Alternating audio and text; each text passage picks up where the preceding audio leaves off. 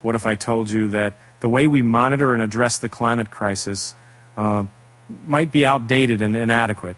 Our current climate models, relying on decades-old technology, often fail to provide the local, real-time, and comprehensive data we need.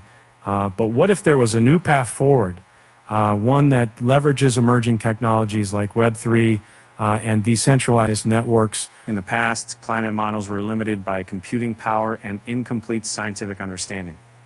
These models, while capturing overall global warming trends, struggled with inaccurate predictions, lack of observational air data, and coarse spatial grids that couldn't resolve regional details. Today, obtaining critical information like air quality, noise levels, and light pollution remains challenging, especially in densely populated areas. Enter Web3 and decentralized networks. These technologies offer a new approach built on transparency, community ownership, and aligned incentives. They can drive the creation of dedicated infrastructure for bottom-up or climate solutions. So how does Web3 empower environmental monitoring at scale? The ethos of Web3 is centered on decentralization, giving power back to individuals and communities. It's about breaking free from relying solely on centralized approaches and enabling direct participation in systems that impact our lives. For the climate fight, Web3 offers a way to democratize environmental monitoring, creating a more transparent record and incentive structure for collecting critical data.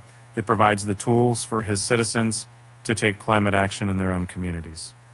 This decentralized approach contrasts with current centralized models where data collection and decision-making are often far removed from impacted communities. Web3 empowers local citizens to take ownership of environmental influences to their future, assistance energy into their community's creation.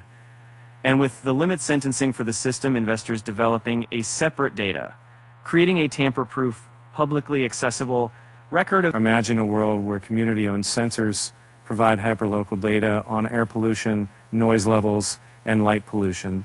This data transparency can inform better climate policy and create new accountability. With Web3, people can earn tokens to generate high-quality environmental data or measurably reduce their carbon footprint. Realizing this vision of a Web3-powered climate response won't be easy. It will require overcoming challenges around data quality, governance, and accessibility, as well as bridging the gap between the Web3 and environmental communities.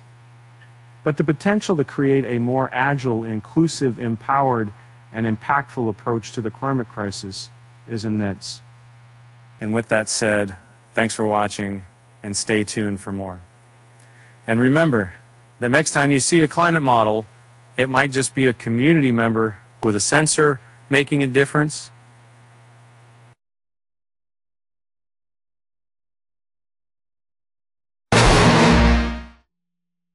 So